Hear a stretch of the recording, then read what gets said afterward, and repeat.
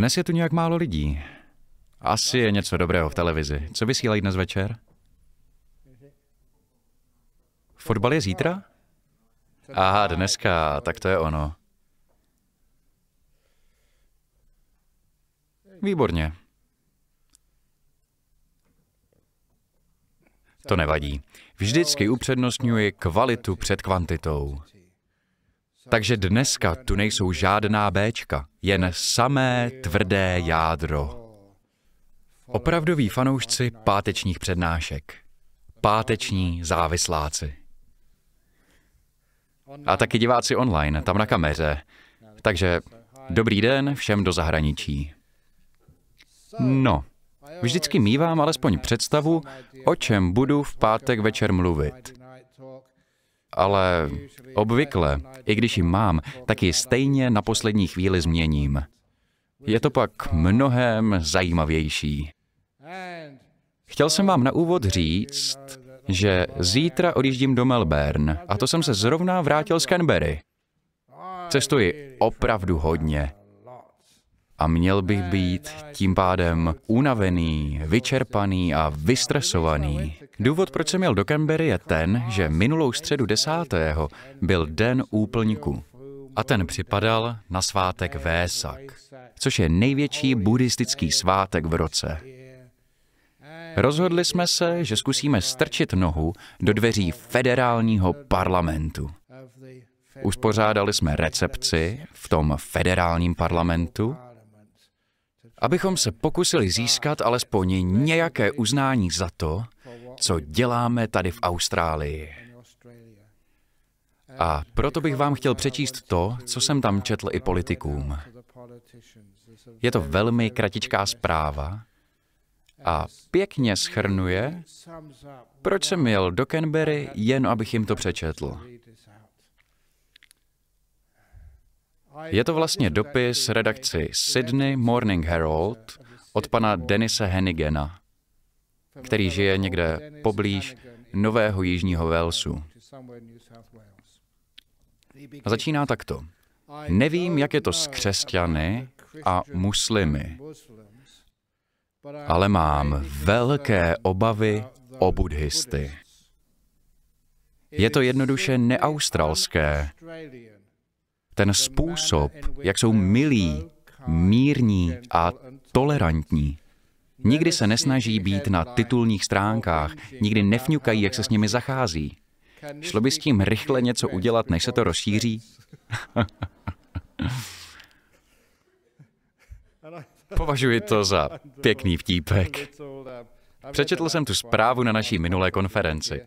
Je zajímavé, jak obyčejní lidé vnímají buddhismus jako milý, mírný a tolerantní. Nikdy se nesnaží být na titulních stránkách, nikdy nefňukají, jak se s nimi zachází. Šlo by s tím rychle něco udělat, protože je to až neaustralské? Z toho plyne, že my měníme společnost v Austrálii i ve světě naším krásným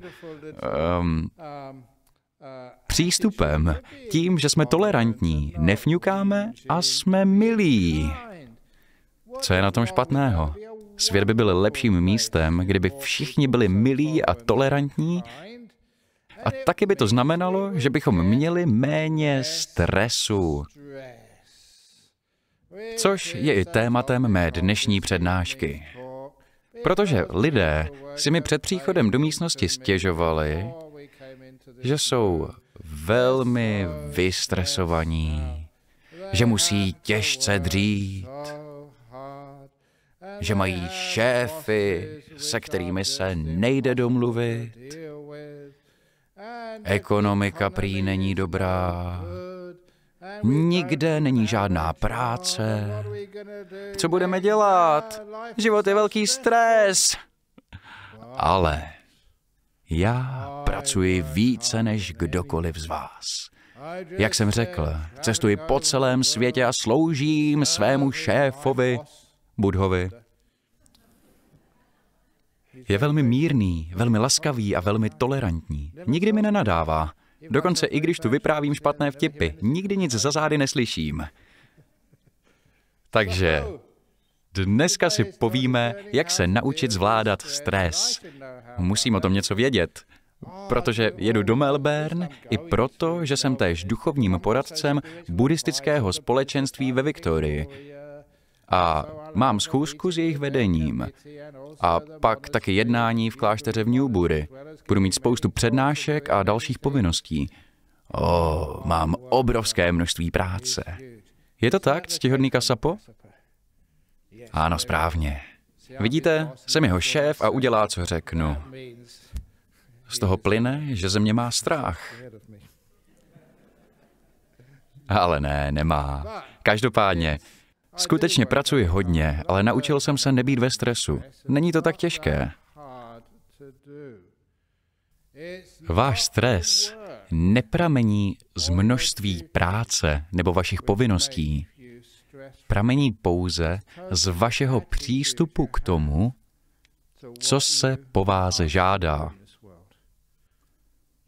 Kolik budete mít práce, si v zásadě moc vybírat nemůžete. Někdy se jednoduše objeví. Někdy prostě někoho potkají vážné problémy, onemocní nebo dostane rakovinu, odvezou jej do nemocnice, nebo umírá, nebo už zemřel. Já jsem starší mnich a lidé mě pak žádají, mohl byste nám prosím přijít pomoct? To nemohu odmítnout. Znám vás už tak dlouho. Když potřebujete pomoct, tak samozřejmě všeho nechám a přijdu. Nejsem pánem svého času. Musím pomáhat mnoha lidem. A proto, když zrovna vyučuji na meditačním kurzu, nebo obzvláště během každoročního 3měsíčního ústraní vasa, když mniši musí omezovat své aktivity, vždycky vás všechny žádám. Mějte, prosím, se mnou soucit s ohledem na to, kolik mám obvykle práce. Nebuďte, prosím, sobečtí. Během tohoto 3měsíčního období, prosím, nemyslete jen na sebe a neumírejte. Počkejte, prosím, až ústraní skončí. Myslete pro změnu na někoho jiného. Myslete na chudáka Ajahna Brahma, který vám bude muset jít na pohřeb. Takže vás vždycky žádám, ze soucitu a důvěry ke mně, neumírejte během tohoto období. Představte si, že stejně vždycky někdo myslí jen na sebe a zemře, kdy se mu zachce. Naprosto sobecké a bezohledné ke všem mnichům a lidem, kteří pak musí jít na pohřeb. Takže vidíte, že takhle to dělat nemůžete. Namísto toho musíme všichni pochopit, že život nemůžeme řídit. Pokud se jej pokoušíme ovládat, vede to k obrovskému stresu. Proto nechte život prostě plynout. Místo toho, abyste se snažili řídit život tak, aby vám vyhovoval podle vašich představ. Pokud životu nevyhlásíte válku, pokud přestanete bojovat s tím, co nemůžete změnit, zjistíte, že téměř žádný stres mít nebudete. Někdo mi kdysi ukazoval video z pořadu TED Talk. Byla tam jedna velmi bystrá mladá žena. Myslím, že byla psycholožka a zkoumala, proč někteří manažeři ve vysoce stresových funkcích trpěli srdečním onemocněním, zatímco jiní ne.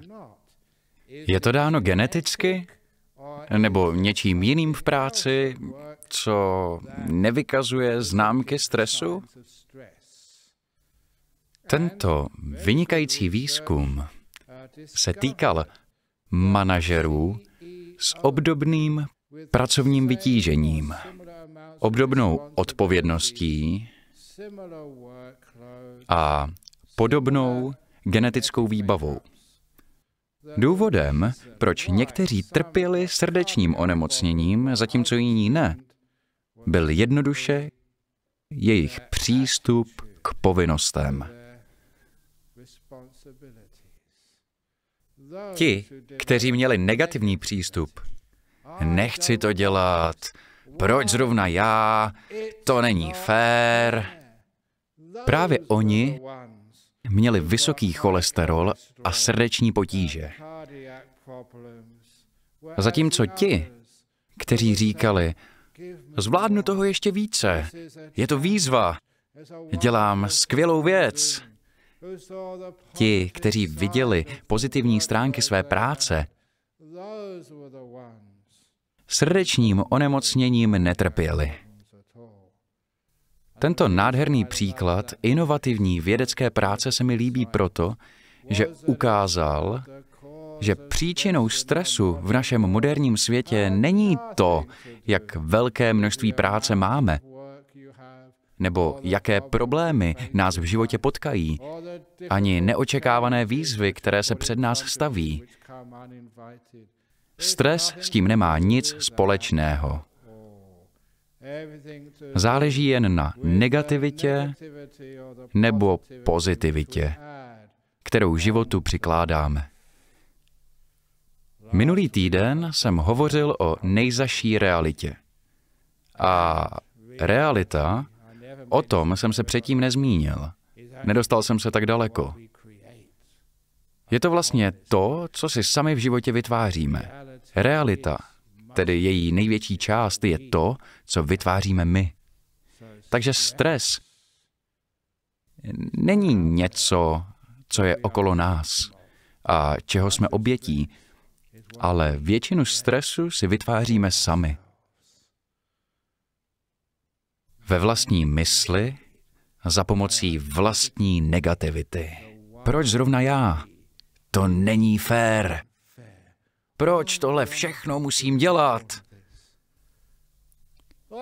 Moji vynikající učitelé mě učili nestěžovat si a prostě věci udělat. Když si stěžujeme, práce je pak mnohem těžší. Klasický příběh jsem popsal v knize Kráva, která plakala. Ukazuje rozdíl mezi stresem a humorným přístupem k životu, kdy i velké množství práce si lze užít zcela bez stresu. Můj učitel Ajahn Brahm právě dokončil stavbu haly a zbyla tam velká hromada hlíny. On ale nenajal a nezaplatil dělníky na odklízení zeminy. Proč by to dělal, když měl tolik otroků? Například mě, mladého mnicha. Tenkrát jsem byl ještě zdravý, silný a krásný. Ne tlustý a starý jako dnes. Ale nevadilo mi pomoci svému učiteli. Byl to výraz mé vděčnosti. On mi hodně dal a tak jsem mu chtěl taky pomoci. Požádal nás tedy, abychom zeminu odvezli. Všechnu hlínu naložit a odvést za budovu. Nebylo to jednoduché. Byly to 3 dny tvrdé dřiny. Tehdy jsme měli jen jedno jídlo denně. A vlastně se to ani jídlem nedalo nazvat. Byla to jen nutná obživa. Pouze lepkavá rýže a na ní žába. To bylo jedno z jídel. Nebo kary ze skvašené ryby. To byl smrad. Takové věci jsme museli jíst. Protože to stejné jedli i ve vesnici. Nebo šnečí polévka. Tu si pamatuju, protože byla mimořádně odporná, jelikož šneci byli gumoví. Bylo těžké je rozkousat. Připomínali mi mazací gumu na konci tužky. Nebo smažení cvrčci, brouci, nebo často byla polévka z mravenců, to bylo běžné. Nebo buvolí placenta. To bylo vlastně vegetariánské jídlo. Uznejte, zvířeti to nijak neublíží, je to jen něco navíc. Každopádně. Opravdu odporné jídlo. Takže asi od 9 od rána do 10 do večera jsme lopatou házeli hlínu do koleček a vozili, kam bylo třeba. Bylo to obrovské množství práce po celé 3 dny a bylo šílené vedro. Všude v džungli byla spousta komárů a byli jsme strašně unavení. Neměli jsme žádnou svačinu, ani večeři, jen jedno jídlo denně. Ani váleční zajatci nemusí tak tvrdě dřít. Ale věřil jsem. Dovedete si představit, jak jsme byli po 3 dnech špinaví, spocení a jak nám páchlo roucho? Neměli jsme čas ani na sprchu. Hned, jak jsem přišel na pokoj, svalil jsem se do postele. Ráno po probuzení jsem šel na almužní obchůzku, pak rychle snědl jídlo a zase do práce. 3 dny dřiny v kuse, ale konečně bylo hotovo. Šel jsem spát a těšil jsem se, jak se druhý den krásně umyju. Vyperu si roucho a budu meditovat a odpočívat. Ten večer Ajahn odjel na návštěvu jiného kláštera. Podobně jako já zítra. Jezdíme se navštěvovat, pomáhat si. Druhý den ráno, hned po snídani, zastupující mnich oznámil, že přemýšlel o té zemině a zjistil, že jsme ji dali na špatné místo. Musíme ji přesunout. Ten mnich ale sám nic nedělal. Hlínu nevozil, ani se jí nedotkl. Byl to typický šéf, co vás pořád úkoluje, ale sám nikdy nic nedělá. Pořád jen vymýšlí, ale sám to neskusí. Takže další 3 dny dřiny v džungli. Zase jsem vozil kolečka a házel hlínu. Ale stále jsem měl víru. Po 6 dnech bylo hotovo. Ten mnich měl pravdu, byla na špatném místě. Hádejte, co se stalo večer. Ajahn se vrátil. Druhý den ráno po snídani nám řekl. Řekl jsem vám, ať dáte tu hlínu sem. Proč jste ji dali jinam? Přesuňte ji.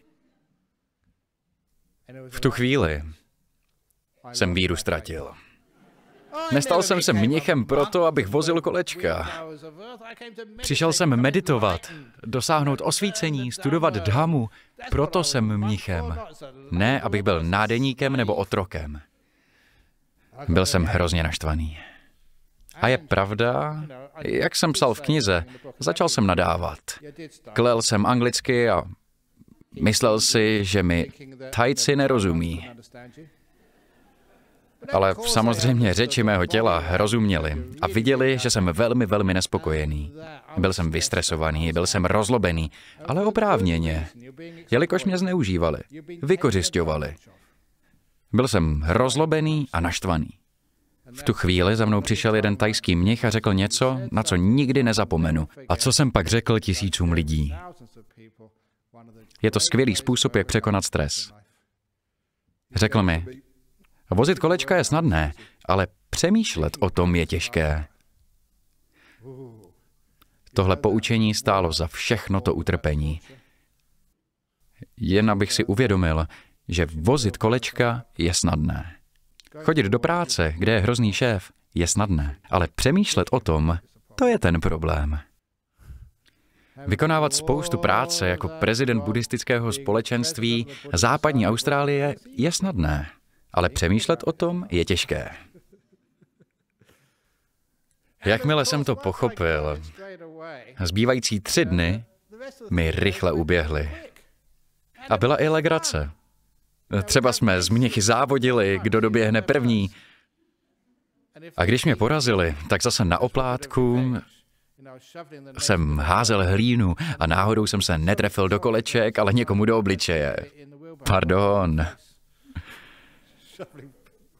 Házeli jsme po sobě. Prostě jsme si hráli a byla to skutečná legrace. Po 9 dnech bylo hotovo. Konečně byli s tou proklatou hlínou spokojení. A já jsem si mohl odpočinout. Ale velmi mnoho jsem se tím naučil. Zjistil jsem, že velké množství stresu pramení z postoje, tohle já dělat nechci. Ze stěžování, přemýšlení, že něco nezvládneme, že něco není fér. Namísto toho to prostě udělejte. Něco udělat bývá velmi snadné, dokonce i při mém napjatém programu. Někdy mám málo spánku, vstávám brzy, cestuji napříč časovými pásmy, lidé se mnou chtějí stále mluvit. Je snadné tohle vše dělat, ale přemýšlet o tom je těžké. Mimo to se i bavte. I když pracujete, nemůžete si i trochu pohrát. Někdo z vás se byl podívat u nás v klášteře a určitě jste viděli, že často vtipkujeme a děláme různé hlouposti a vtípky, absolutně neúctivé k opatovi. Ale já to vítám, protože jinak bychom byli ve velikém stresu. Podobně jako v tom příběhu, co jsem nedávno vyprávěl. Nevím, jestli ho znáte. Anglikáni a katolíci se pokoušeli spolu usmířit. Všichni to jsou křesťané. Ale nedařilo se jim to a tak se nakonec dohodli, že nechají, ať Bůh rozhodne, která forma křesťanství je ta správná. Udělají to tak, že papež a arcibiskup z Canterbury spolu budou hrát golf. Budou hrát 18 jamek a pokud vyhraje arcibiskup z Canterbury, papež se stane protestantem. Bude to vůle Boží. Ale když zvítězí papež, arcibiskup a všichni protestanti konvertují na katolíky. Takto se sjednotí v Boží volbě. Domluveno. Protože věří v Boží zásah, nechť rozhodne Bůh, kdo je nejlepší a kdo je nejautentičtější. Zda katolíci nebo anglikáni. Hra začala a oba došli až k poslední 18. jamce. Arcibiskup jamku odehrál a papež vedl o 2 rány. Pokud by se mu povedlo dobře patovat, hru by vyhrál. Pak by arcibiskup a všichni anglikáni na celém světě konvertovali na katolíky. Takže si dovedete představit, jaký to byl stres. Papež byl tak nervózní, že přestřelil asi 2 metry za jamku. Promarnil první šanci, ale pořád vedl o 1 ránu. Nevydržel to a zaklel. Proklatě, vedle. Ale měl taky nosiče holí. A hádejte, kdo byli jeho kedy. Katolická jeptiška. Nebudu vysvětlovat proč, ale většina asi víte. Když jeptiška uviděla, jak papež kleje, řekla mu: Vaše ctihodnosti, svatý otče, takhle byste nadávat neměl, je to hřích. A podívala se k nebi. On jí odpověděl: Byl jsem ve stresu a rozrušený, strašně se omlouvám, už se to nestane. Měl ale ještě jeden pokus. Kdyby se mu rána povedla, zvítězil by o 1 jamku a arcibiskup by se musel stát katolíkem. Pořádně se tedy uvolnil, snažil se nebýt rozrušený a ve stresu. Opět zahrál míček. Ale rána byla moc slabá a míček zůstal na půl cesty. Proklatě, vedle! Znovu zaklel. Ubohá jeptiška pohlédla k nebi, pokřižovala se a zavolala: To nedělejte, pokoušíte osud. Ve vašem postavení byste to neměl dělat. Hrozně se omlouvám, sestro. Ten stres a úzkost v sázce je hodně. Měl ještě 1 ránu. Pokud by ani tentokrát neproměnil, musel by se stát protestantem. Musel zachránit remízu. V sázce bylo všechno. Zahrál míček a ten mířil přímo do jamky, ale svezl se po okraji a skončil vedle. Tentokrát zaklal skutečně nahlas: Proklatě, vedle! Ale dříve, než se jeptiška stihla pokřižovat, z oblohy se ozvalo obrovské zahřmění a z oblaků vyšlehl blesk a zasáhl jeptišku. Proč se smějete? Jeptiška padla mrtvá k zemi. A z oblohy zaburácel mohutný hlas: Proklatě, vedle!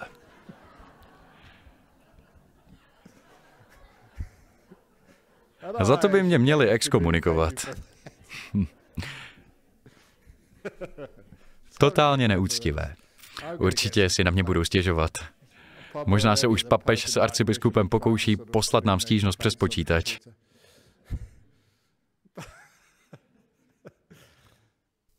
Ale když se smějete, uleví se vám od stresu? Ovšem, že ano. Je to otázka životního postoje. Pokud zbytečně nepřemýšlíme, ale věci jednoduše uděláme a najdeme ve všem i radost a legraci, pak nebudeme ve stresu Dokonce, když jsem ještě byl ve škole učitelem, poradili mi, že pokud udělám hodinu záživnou a zábavnou, děti se mnohem více naučí. Lépe si pamatují, co jim říkáte. Vzpomínám si na 1 hodinu, kdy jsem probíral Pythagorovu větu. Pro vás, kteří ještě víte, co to je.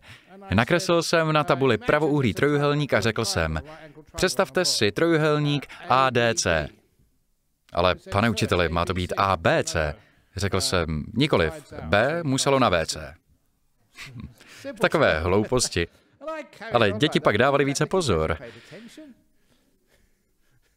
Pomocí těchto maličkostí mě učení více bavilo a bavilo to i děti. Učení se pak dařilo a rozvíjelo. Záleží tedy na našem životním přístupu. Další věcí je naše stálá snaha zavděčit se druhým. To bývá obrovský stres. Já jsem se už přestal snažit potěšit druhé. Pokud už máte mých vtipů plné zuby, protože jste je mnohokrát slyšeli, prostě mě vypněte. Posloucháte-li online, je skvělé, že máte tlačítko zastavit a můžete je kdykoliv zmáčknout. Také odtud můžete odejít, kdy se vám zachce. Někdy říkám, že vstup na přednášky je zdarma, ale platí se při odchodu. Ne, nic se neplatí. Takže pokud se bojíme, co si o nás a našem výkonu druzí myslí, je to pak mimořádně stresující. Tak proč se bojíte, co si o vás lidé myslí? Proč dovolíte cizím lidem, aby vás ovládali svými názory? Nemají ponětí o tom, proč něco děláte. Představte si, že přijdete do Pertu před 33 lety takto oblečený. Měli byste vidět, jak ke mně měli lidé poznámky, když jsem kráčel po ulici. Neschovával jsem se. Nenosím jiné oblečení, když jdu po ulici. Tohle nosím každý den. Jiné nemám. Jak je to dlouho, co jsem musel na 5 nebo 6 dní do nemocnice? Asi 26 let, kdy jsem byl naposledy v nemocnici. Bylo to v nemocnici v Rockinghamu a lékař, který se o mě staral, je otcem naší tajemnice Gity. A on je gynekolog. Jelikož mě znal, nabídl se, že se o mě postará. Takže nad postelí jsem měl napsáno ošetřující lékař Ajahna Brahma, doktor Mendis, gynekolog. Už tak vypadám v tom rouchu dost divně. Ale mít ošetřujícího gynekologa, to bylo vážně něco. Sestry se mě ptaly, co vlastně jste? Opravdu legrace. Ale hlavně, když mě přijímali, musíte se vždy zaregistrovat. První věc, na kterou se mě upřímu ptali, bylo, kde máte pyžamo? Mniši nemají pyžamo. Ale pyžamo musíte mít. Nemám. Musíte mít. Řekl jsem, poslyšte, toto roucho nebo nic, vyberte si. A tak mi nechali mé roucho. Být mnichem je velká legrace. Nestarejte se, co si o vás lidé myslí, ale užívejte si zábavu a různé legrácky. Jako tenkrát na dálnici. Jeli jsme po 3proudové dálnici a nebyl tam skoro žádný středový pruh. A ke všemu to bylo v létě, v hrozném vedru přes 40 stupňů. Měli jsme starou dodávku, Volkswagen. Řídili jeden anagarika a já byl spolujezdec. Jeli jsme se staženými okny, protože jsme neměli klimatizaci a chtěli jsme se ochladit. Najednou se objevilo auto plné mladých kluků kolem 19-20 let. Uviděli mě, divného chlápka s holou hlavou v hnědém rouchu a chtěli si užít trochu legrace. Jeli vedle nás a křičeli, ostříjej se, najdi si pořádnou práci, ty povaleči a podobné věci. Pak jsme museli zastavit na semaforech. A oni zastavili hned vedle nás.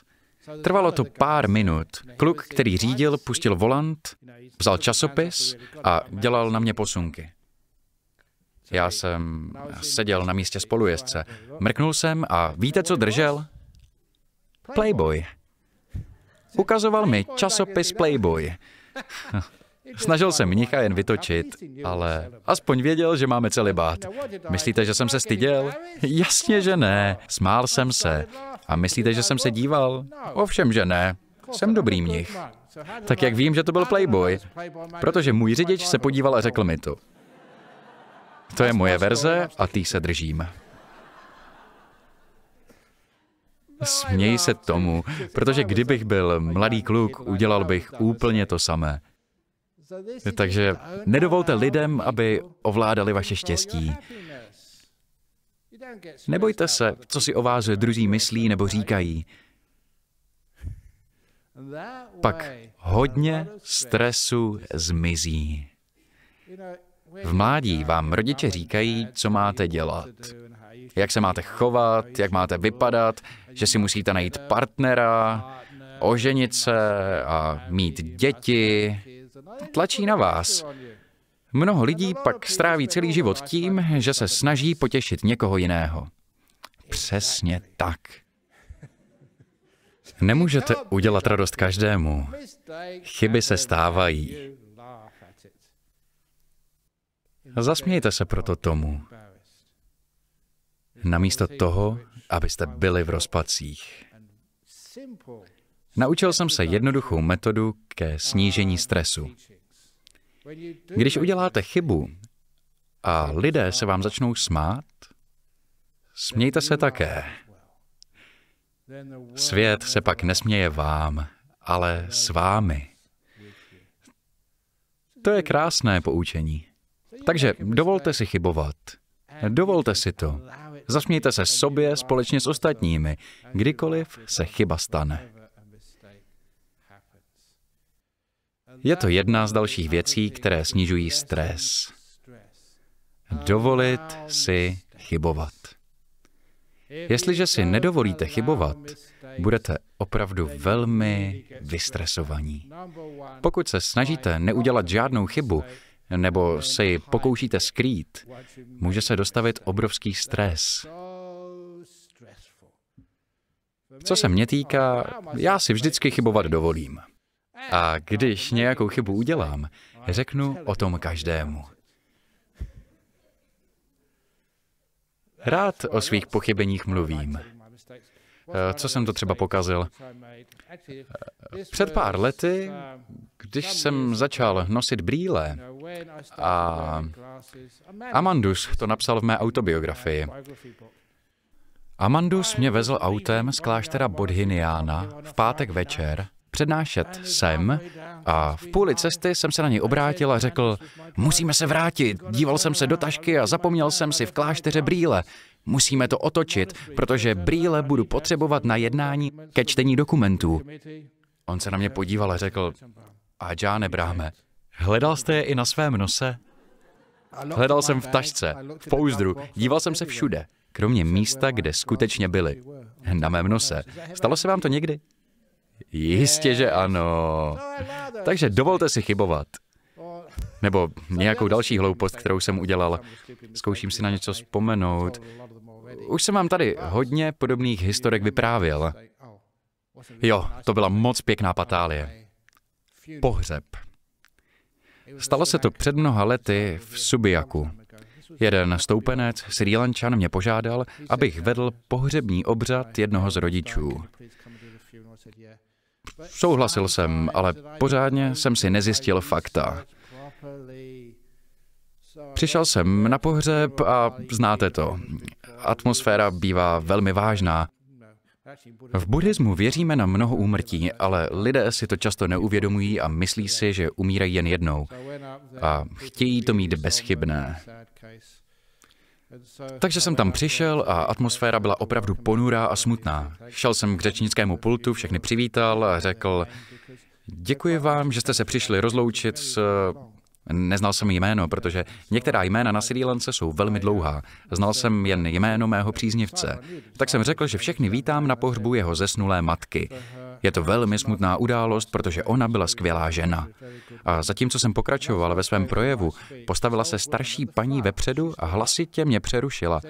Já nejsem mrtvá, to můj manžel zemřel. Měl jsem 50% šanci, že se trefím, ale zvoral jsem to. Pravděpodobně jsem se měl zeptat, kdo vám umřel, maminka nebo tatínek? Ale někdy máte obavu se takhle ptát, protože to může člověka hodně rozrušit a propukne v pláč. Takže to odhadnete a doufáte, ale bohužel jsem se spletl. To byl opravdu nezapomenutelný pohřeb. Nikdo už mě pak nebral vážně. Vzali to dobře a smáli se mé hlouposti.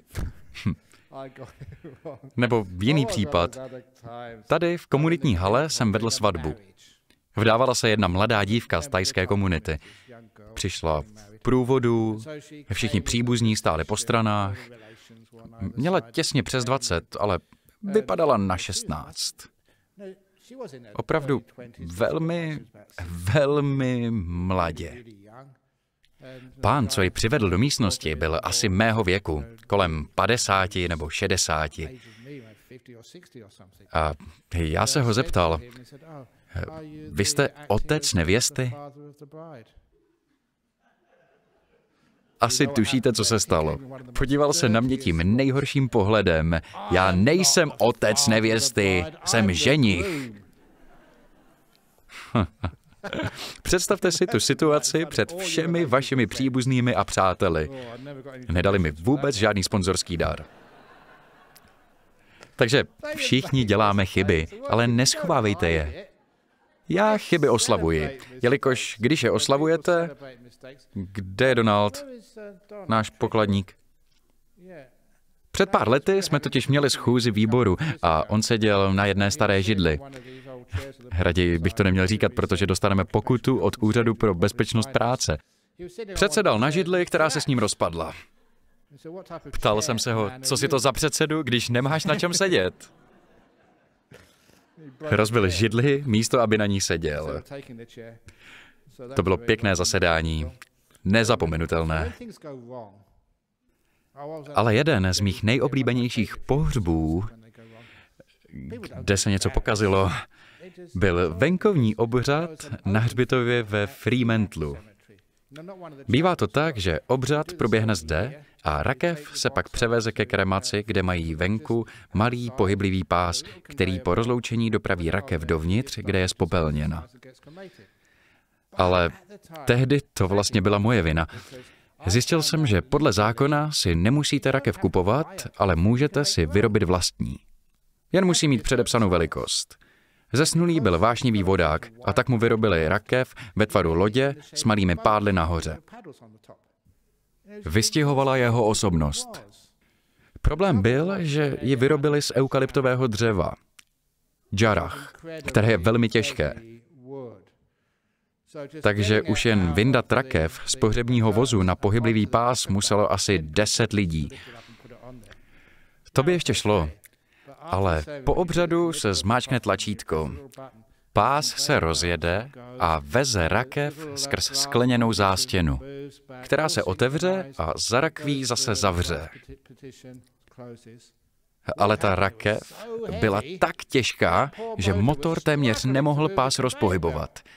Když byla rakev v polovině, sklo se zavřelo a rakev se zasekla napůl uvnitř, napůl ven.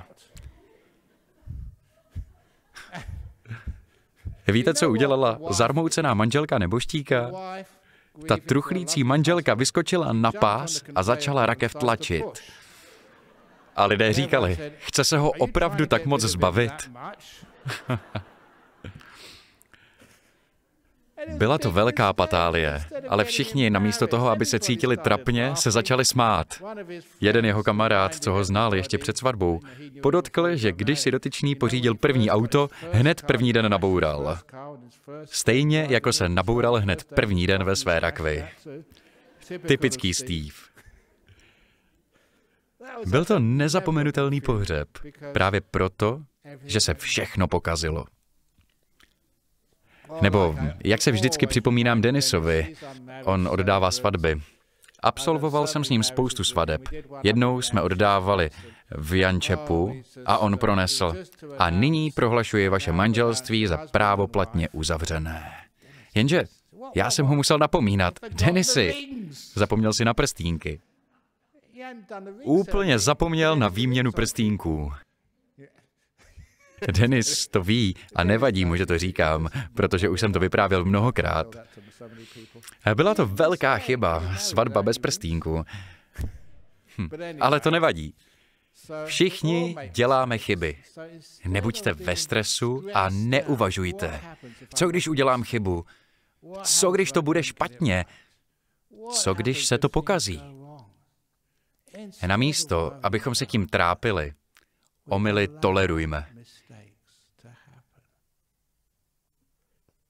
Protože když nejsme vystresovaní, chyby ani nenastanou. Právě stres a obavy vedou k chybám. Když jste v pohodě a užíváte si života, věci nemají tendenci se tolik kazit. A když se přeci jen něco pokazí, mějte radost a přijměte to jako součást života. Co pak není báječné, když se něco pokazí?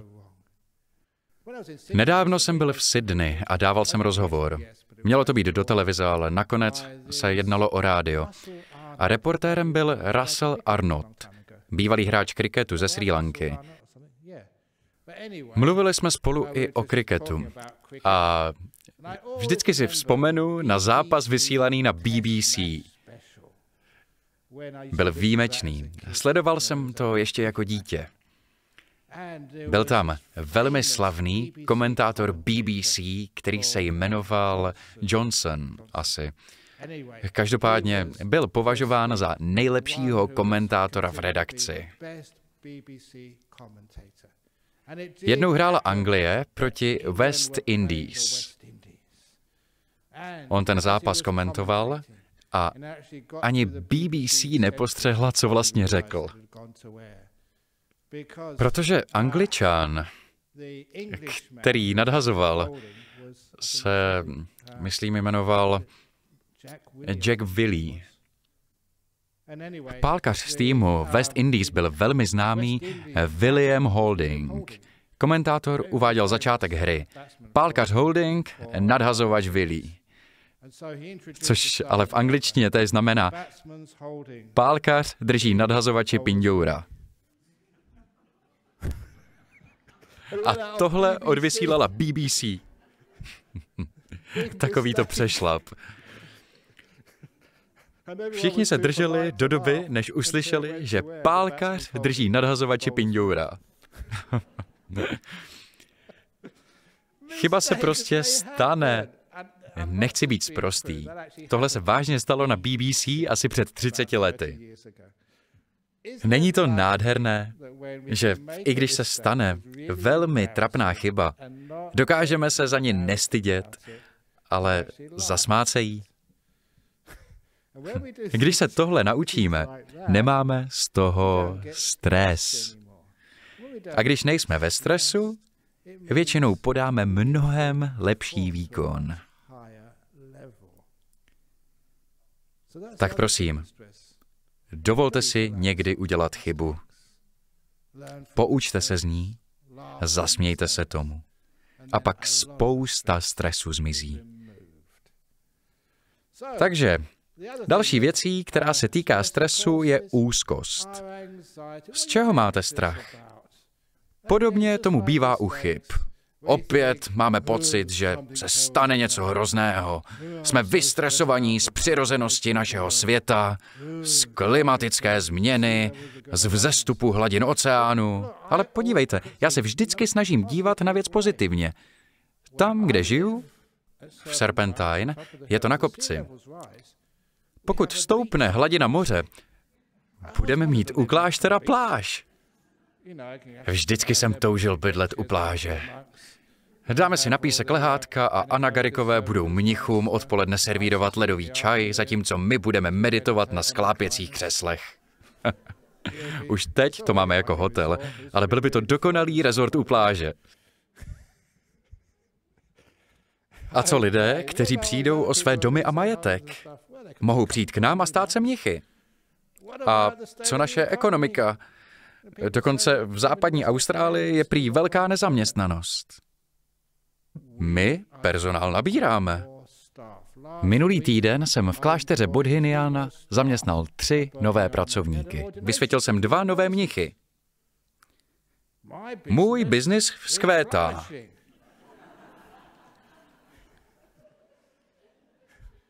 Proto taky jedu příští týden do buddhistického společenství ve Viktorii. Jeden náš mnich, ctihodný Čunda, už tam je.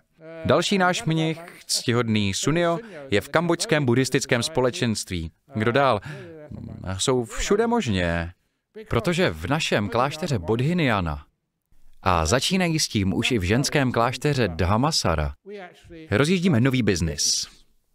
Jmenuje se Pronajměte si mnicha.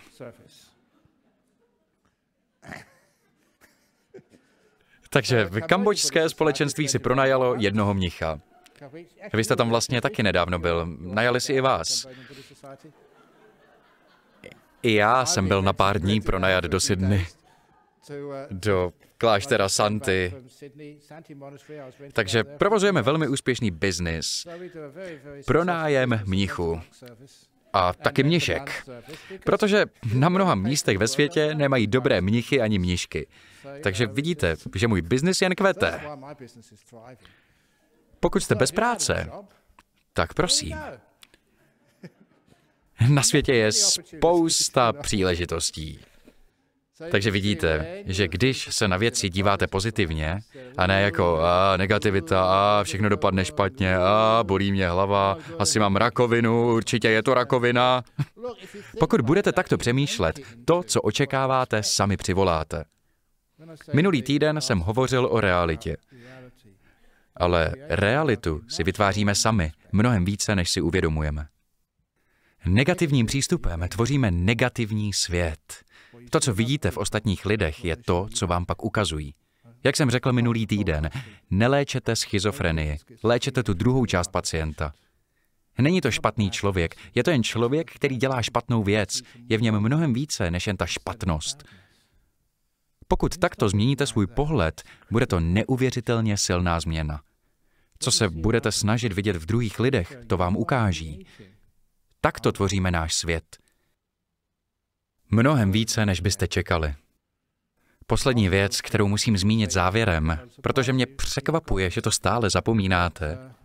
V Barbaře se mě zeptali, kde se nachází mysl. Protože lidé se pořád ptají, kde je ta mysl, kde je ta mysl. Já vysvětluji, podívejte, ona v prostoru neexistuje, ale tomu lidé nerozumí. A tak jsem našel skvělou odpověď, která vlastně i vysvětluje, co je to stres. Je to příběh mého blízkého kamaráda z Cambridge, který později působil v diplomacii, byl i konzulem v Číně, myslím si, že byl i v MI6 a možná je tam pořád, ale nikdy to nepřiznal. Když byla jeho dcera v Anglii, v první třídě, učitelka se ptala dětí, co je největší věc na světě? To je skvělá otázka pro prvňáky. Můj taťka je největší věc na světě. Ne, slon. Dneska jsem byl v zoo a viděl slona. Je mnohem větší než její taťka. Ne, paní učitelko, hora je mnohem větší než slon. Ne, paní učitelko, řekla dcera mého kamaráda. Moje oko je největší věc na světě. Učitelka vůbec nerozuměla, o čem to pro Boha mluvíš, tvoje oko? Ten malý, 5letý génius pak řekl, moje oko vidí jejího taťku, může vidět slona i horu a ještě mnohem víc. Když se tohle vše vejde do mého oka, potom musí být moje oko největší věcí na světě. Úžasný postřeh 5letého dítěte. To, jak věci vidíme. Pokud to otočíme z druhé strany, objevíme neuvěřitelnou moudrost. Ohromující pohled na perspektivu. Oči jsou největší věcí na světě, protože se do nich vejde všechno. Dal bych tomu 9 bodů z 10, ale ještě ne plný počet. Protože to, co oko zahlédne, umí vidět i vaše mysl. Ale navíc si umí představit věci, které nikdy a nikde na světě neuvidíte. Mysl umí slyšet reálné zvuky i ty imaginární, cítí vůně, chutě a doteky reálných i fantomových končetin a je schopná poznat mnohem víc. Do vaší mysli se vejde úplně všechno, co kdy můžete vědět nebo zažít. Takže největší věcí je vaše mysl. Možná jste si všimli, že jsem neřekl největší věcí na světě, jen největší věcí. Jelikož i svět může být zažíván a poznáván. Svět je ve vaší mysli, nikoliv mysl ve světě. Proto nejde říct, že mysl je tady, nebo tu, nebo kdekoliv jinde. Svět se vejde do vaší mysli, nikoliv obráceně. Takže, pokud dokážete vytvořit nádhernou mysl, pozitivní a laskavou, potom všechno, co do ní vejde, zůstane bez stresu. Vaše věmy budou protkány štěstím a klidem, protože svět se nachází v mysli a nikoli obráceně. Takže chcete-li se zbavit stresu, je to jednoduché. Stres je uvnitř vaší mysli. Udržujte svou mysl klidnou, šťastnou a pozitivní. Nestarejte se o to, co si o vás druzí myslí a netrapte se tím, když vám nadávají nebo vás chtějí strapnit, jako to dělají mě. Prostě to nechte být. Takový je život. Bude-li vaše mysl klidná a čistá, pak všechno bude klidné a čisté. Už vůbec žádný stres. Konečně klid. Děkuji vám za pozornost. Výborně. Můžete si zatleskat. Děkuji.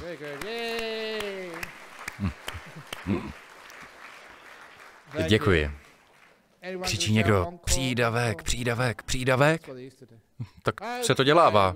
Výborně. A máme tady dotaz. Nejprve odtud, z Pertu a potom z internetu.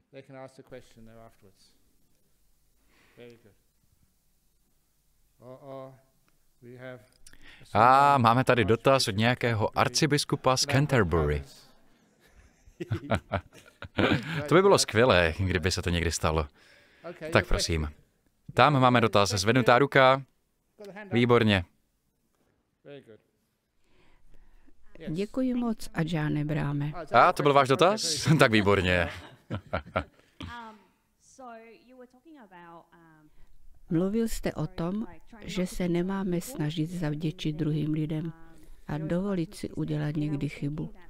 Často ale máme za druhé zodpovědnost a pokud uděláme chybu, dopadne to na ně a neodpustí nám. Jak se s tím vypořádat? Za prvé, pokud se bojíte, že uděláte chybu, budete pak v napětí a budete více chybovat. Takže pokud si dovolíte někdy chybu udělat, výsledkem bude méně chyb. To je první věc. Cílem je, máte-li zodpovědnost za druhé lidi a nechcete nikomu ublížit, dovolte si někdy tu chybu udělat. Uděláte jich pak méně. A za druhé, nezáleží na tom, jak moc jste zodpovědná, pečlivá nebo chytrá, i přesto někdy chybu uděláte. Když si ale dovolíte chybovat, nebudete chyby zatajovat. Nebudete se pokoušet je skrýt. Tím se z nich poučíte.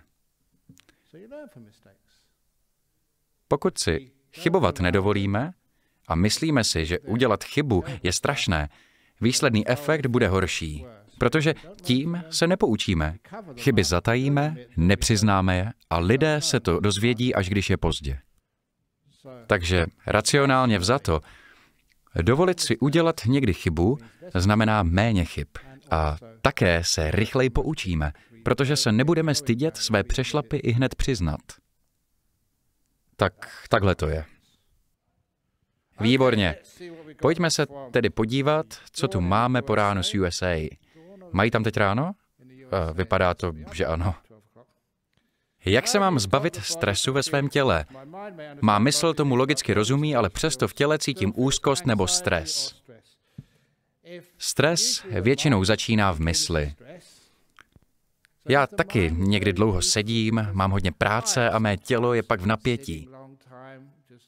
Ale když svou mysl pořádně uvolním, celé tělo se pak taky uvolní. Zjistíte, že tělo většinou následuje vaši mysl. Takže když je mysl uvolněná, je-li někde napětí, nechte to být. V těle pak většinou žádné napětí nebude. Pokud mám přesto někde v těle napětí, někdy si při meditaci představuji, že jsou mé svaly v určité části mého těla napnuté jako natažená gumička. Jak uvolníte nataženou gumu? Zaměříte se na oba konce a pustíte je. Pokud pociťuji nějaké napětí, představím si tu část těla jako napnutý gumový pás a oba konce pustím. Když oba konce pustím, pocítím uvolnění. Všímám si, pozoruji své tělo a uvědomuji si změny napětí, cítím relaxaci, vnímám to. Učím se vnímat své tělo tak dokonale, až tohle všechno cítím. A po nějaké době se naučíte pomocí vlastní vůle tělo uvolnit. Podobně jako jeden mnich, nebudu říkat jméno, který trpěl hroznými bolestmi zad. Měl nějakou vrozenou deformaci páteře. Udělali mu CTčko a řekli, že s tím nejde nic dělat. Doktoři mu doporučili, aby přestal meditovat, protože by mohlo dojít ke zhoršení. Ale já jsem mnich, to je to, co dělám. Naštěstí objevil skvělou starší knížku o tom, jak lze pomocí mindfulness, tedy všímavosti, vyléčit různé problémy. Protože jeho páteř byla příliš slabá a to způsobovalo ty problémy. V knížce ale popisovali, že po obou stranách páteře máme svaly, o kterých většina lidí vůbec neví. Protože o nich vědět ani nepotřebují, tak o nich neví. V knize radili začít tyto svaly rukama masírovat. Každý den asi hodinu. Takové každodenní cvičení. Protože když se těch svalů dotýkáte, cítíte je a vnímáte je. Tím se v mysli vytvářejí nervové spoje.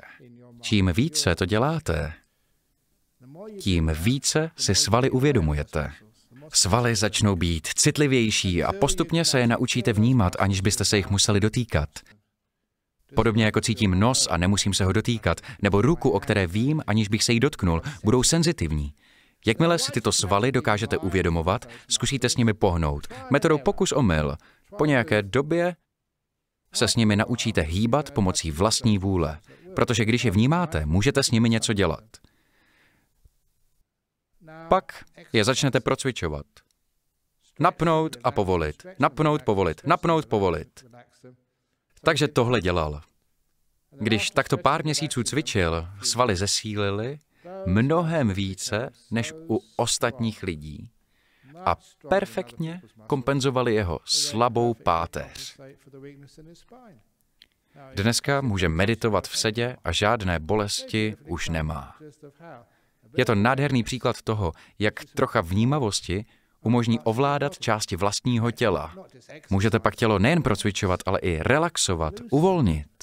Pomocí všímavosti si některou část uvědomíte a metodou pokus-omyl ji podle potřeby napnete nebo povolíte.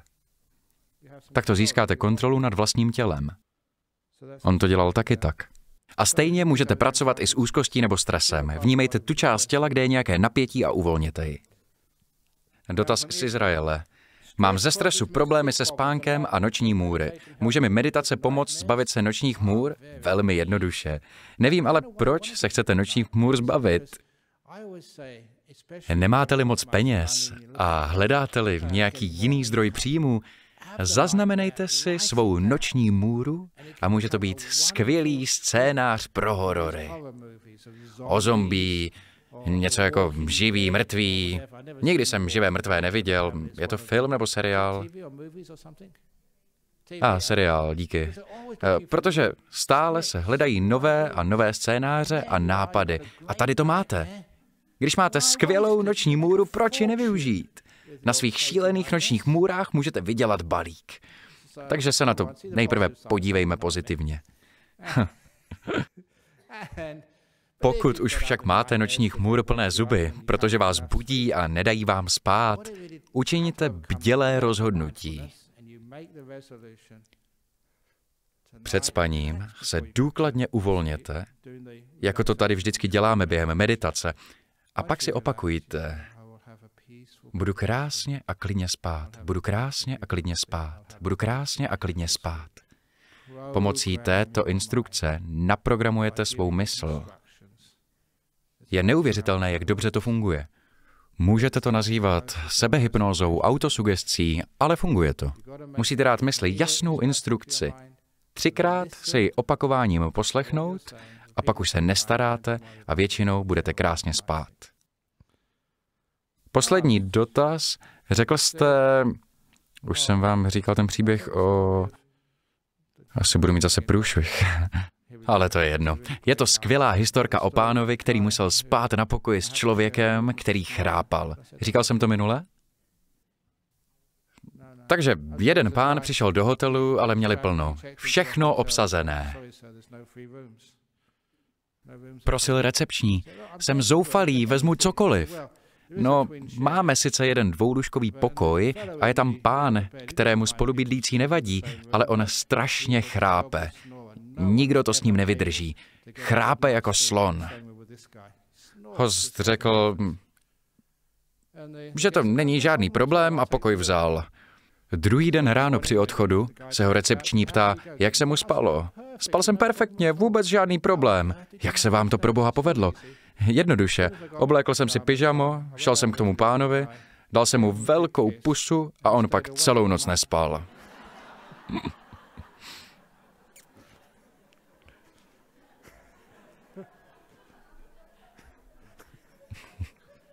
Emoční inteligence.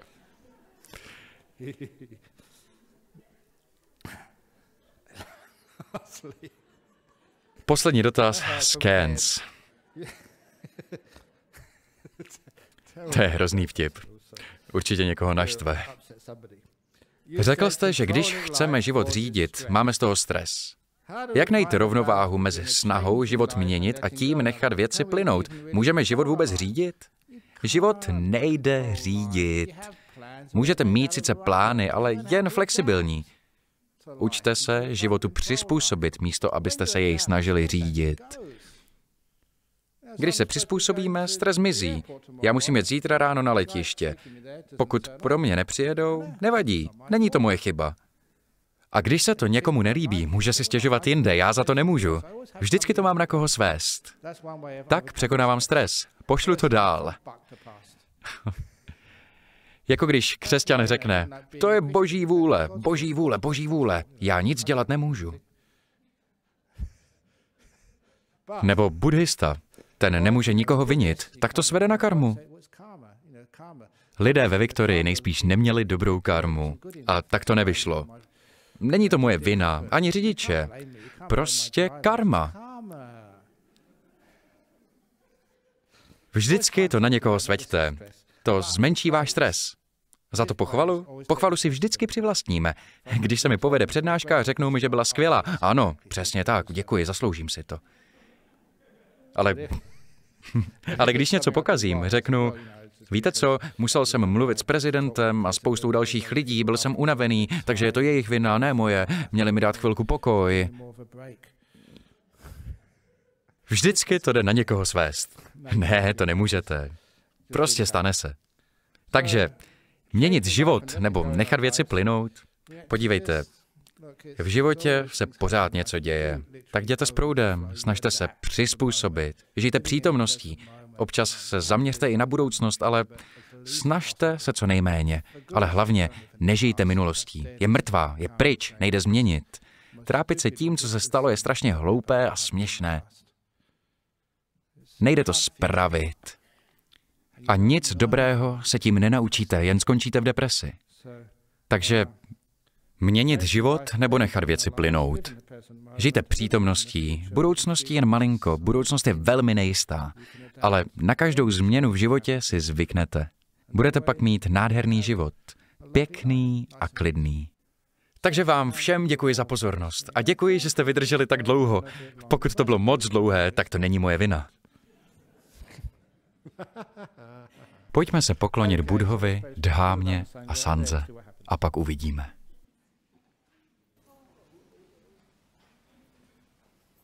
Arahang Samma Sambuddho Bhagava Buddhang Bhagavantang Abhivade Sawakato Bhagavata Dhammo Dhammang Namasami Supatipano Bhagavato Sawaka Sangho Sanghang Namami